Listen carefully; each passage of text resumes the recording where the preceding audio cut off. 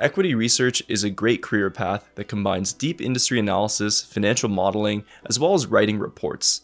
I actually think it's one of the fields in finance that has the most unique skill sets because you're working on such different tasks. Now, what's great about equity research is that you get to become a subject matter expert. How it works is that you're going to cover a specific industry and go very deep on a specific specialization. Ultimately, you might cover a small universe of companies, meaning that you'll understand those companies almost better than anyone else on the planet. Additionally, equity research tends to be very attractive because of its relatively more relaxed hours than, say, investment banking or private equity, as well as the generally more stable career path. So in this video, we're going to do a complete overview of equity research, including what it actually is, how much you can get paid, as well as some things you should be aware of for recruiting. And I want to let you know that this is essentially an introduction to the equity research and investment research course that me and my friend Abdul just launched. The course content was primarily made by my good friend Abdul Tambal, who spent most of his career at JP Morgan and Goldman Sachs, and is frankly one of the smartest people I know in equity research. So what is equity research? Equity research is a sell-side function in which you develop investment recommendations as well as company reports in order to get clients to purchase stocks or sell them. You'll be responsible for covering a group of stocks, which entails following up on its quarterly earnings, writing reports, looking out whenever it has a big news event, as well as talking to investors and coordinating these calls with management. I think the easiest way to think about this is like you're a news reporter for a stock. So anytime something important happens to the stock, you write research on it, you cover it, and then you report that to your audience, which is going to be an investor base. Some of the typical responsibilities include the following: building financial models to forecast out the performance of a stock, developing a comprehensive report on a new company, which is called an initiating coverage report. This is essentially what happens when a company IPOs or a new company comes to market, or potentially your firm is actually just expanding its industry coverage. You're also responsible for writing update reports when a company reports earnings or has a financial event. You'll liaise between corporate executives at public companies and investors, and you'll also assist investment banks with industry-specific knowledge during IPOs. Now, one other very exciting thing about equity research is I think it's the best entry point into finance if you're coming from a completely unrelated background.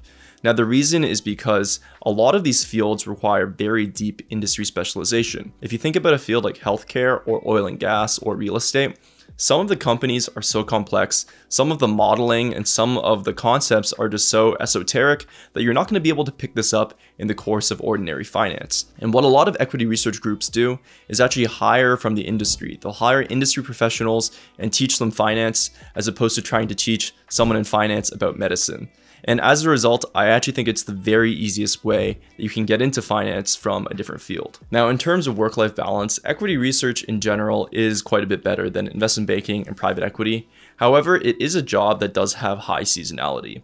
Now, the way public companies work is that they report earnings on a quarterly basis, and as a result, that means 4 times a year, as an equity research person, you're going to be much busier. When a company you're covering publishes its earnings, you have to do a lot of work to update the financial model, create a bunch of new reports, have all these calls, talk to investors, and that really elevates the amount of work you have to do as a totality. I think the median amount of hours you might have over a given year is going to be between 40 and maybe 55 hours, but during earnings season, it can be just as bad as banking or PE, and you might be working between 70 and 80 hours. Additionally, because you're focusing on the public markets, you also have to work market hours, which means you might have to get up earlier than in banking or PE. Now, I think there is an advantage here embedded into the equity research business model, and that's that the periods of seasonality are very predictable. You know exactly when you're going to be busy every single year, and as a result, you can plan around it.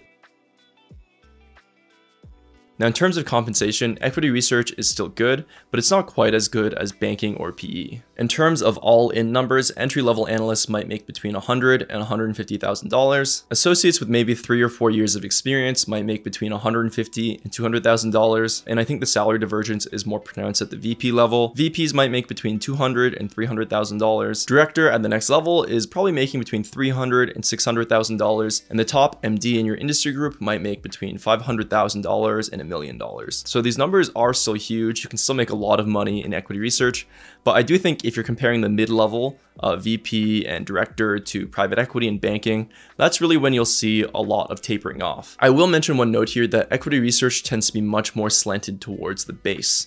That means that 70 to 80% of your entire compensation can be in your base. When you contrast that to other fields, if you're at a hedge fund, it could be 80% of your money is coming from your bonus. In private equity, it could be 50 to 60% coming from carry and bonus. And that just shows you how different it is. Equity research, much more stable. You kind of know what you're getting, but there is a little bit less of that upside. I think part of the reason why this is the business model. Investment banking tends to be a percentage of the transaction value. So if you work on bigger deals, there's more profits that go into the group. And on the buy side, if you have good investments or if you manage more money, then you'll also get paid more. But in equity research, you're compensated for the research itself. People are paying you for access to company management, as well as the quality of the reports you're writing. So there's not really this idea of commission or the ability to earn investment profits.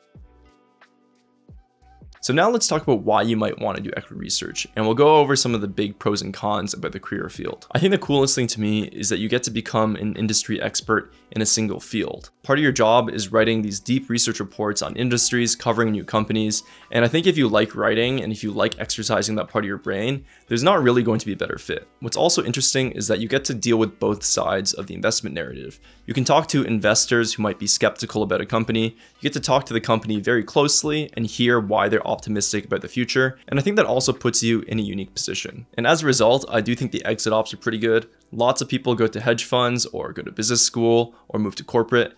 And I think it just is one of those roles that keeps your optionality. Now, in terms of cons, I think the big thing for me is that the hours are highly variable. It's almost like you're working two different jobs. Most of the time you're working a pretty ordinary schedule. Most people can tolerate 40 to 55 hours, but during those peak seasons, it can be pretty bad. Things are on a very tight deadline, and there is that level of stress and importance to your work. Relatedly, you are working on a news-driven work schedule. So if there is a random news event in the middle of the week or early in the morning, it's your job to be responsive to it. Now, thirdly, the teams in equity research tend to be fairly small. So as a mid-level person, you might still be stuck doing the formatting or doing very basic modeling or having to work with editors. That's something that would normally be kind of distributed out to analysts at other firms.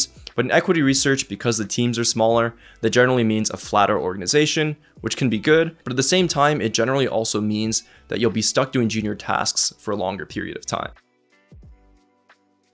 So finally, we want to talk about recruiting for equity research, and we're going to do a much deeper dive into this in the course, but I want to just leave you with a couple of key points. The first thing, and you should recognize a pattern at this point, but specialization is very important when recruiting for equity research. If you're thinking about going to finance coming from a different industry, equity research is probably the easiest way for you to do so. Now, it's not going to be automatic. You're still going to have to do a lot of other prep.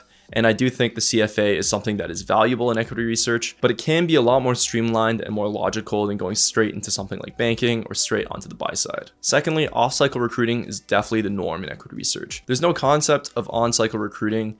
It's really need-based or ad hoc based when a spot opens up or someone leaves. And because there's relatively less attrition in the field, that means that spots can be rarer. Now lastly, in terms of prep, the most important thing you can do is start studying companies. The crux of the interview is essentially coming up with thoughtful and detailed stock pitches that you can present during the interview. You should spend a lot of time studying the specific industry that you're recruiting for, and you want to pick a couple of companies in that space that you can really talk to. I think you should be at the point where you can develop your own report on a company and actually do the financial modeling as well as company analysis that they'll be expecting. So if you'd like to learn more about equity research, you can check out the course on our website. Abdul has prepared a fantastic curriculum that's going to walk you through the recruiting steps, as well as the key interview questions and how to pick and research a stock. So thanks for watching this video, and I'll see you in the next one.